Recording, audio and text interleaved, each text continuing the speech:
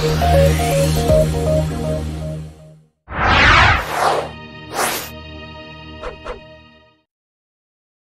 will come a time when you'll have to do some deleting of your users, whether that's individual users or bulk users, or they may leave for some particular reason and you might have to suspend their account.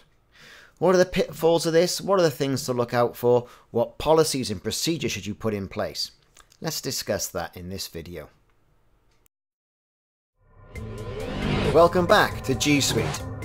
So user administration is all well and good. The admin side of things is quite easy to create a user. So what's it like to delete a user or delete a group of users? Let's take a look into the users icon.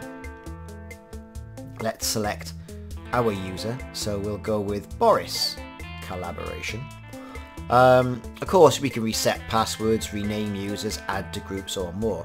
With Google's licensing, you are charged by the number of users that are active on the system. So when you consider this, clicking on more, you can suspend your user. For example, Boris might be on paternity leave or might be taking a sabbatical up the Himalayas. There could be any number of reasons why you'd want to suspend his access. There could be an ongoing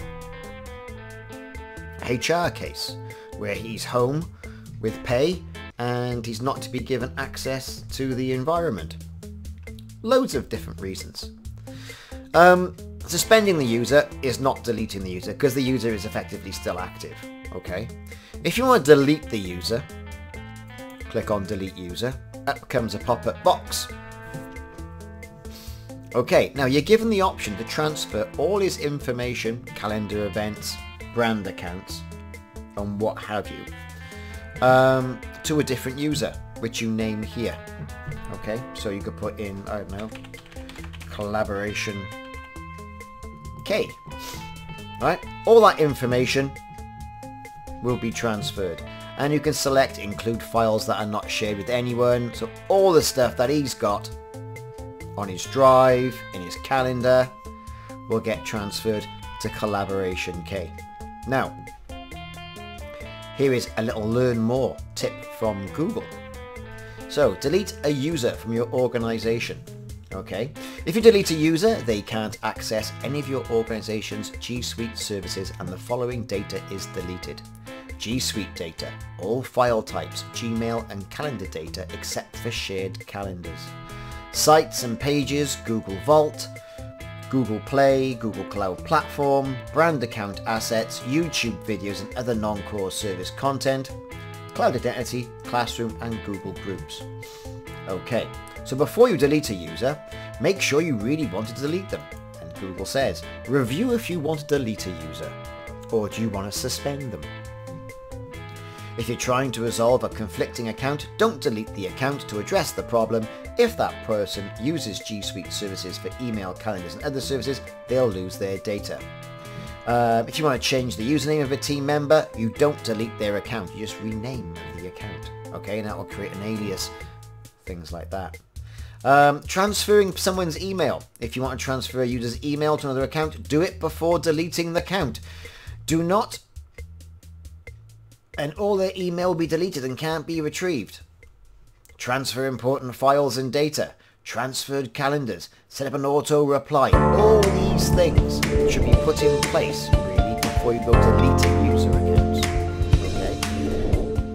You don't want to lose any IP that user might have been working on. You want to keep as much as you possibly can. So easiest thing to do, if it was me, suspend the user account. Then with an admin password, go in, check through what you want, set your auto reply on the email. Fred has left the company. Transfer any information. Have a good think about it. Make sure that person's not coming back and there's a thing on that drive you want to keep. Transfer anything you do, say to a line manager or somebody who's replacing them in that role. And then delete the user. All is not lost, however.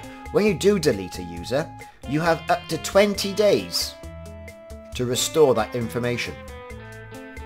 Past 20 days, then that's it. It's gone for good.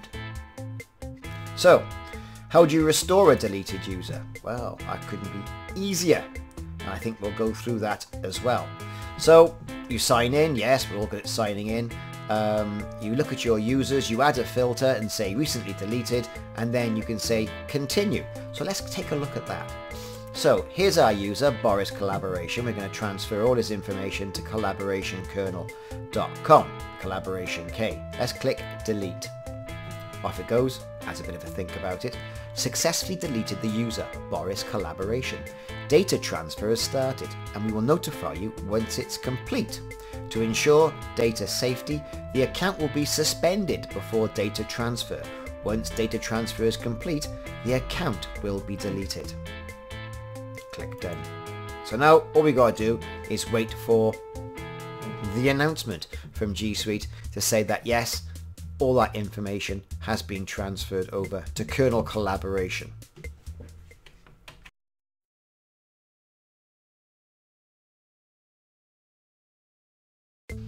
Now as you can see, I've done a refresh of the admin console. Of course it's all in a Chrome browser, so you can do a refresh. And we've seen that Boris Collaboration is not there. So, how do we get him back? Let's add a filter. Click on recently deleted. There's Boris Collaboration. Tells us we've got 20 days left to recover. You then click recover. That will recover good old Boris. On the more section here, you've got manage custom attributes and you've got download users. So, interesting. All about the filters. Keeps your user management a little bit more tidier. So you've got 20 days to get Boris back, and we'll leave him deleted for the time being. But all his information that we selected has been transferred to Kernel Collaboration. So that was how to delete a user and the ramifications of doing such, and a little insight into perhaps some of the processes you may want to employ before you delete them. Like, for example, suspending the user, nominating somebody to receive all their information. You don't want to lose that company IP. Thanks for watching. Check back for the next video in the series.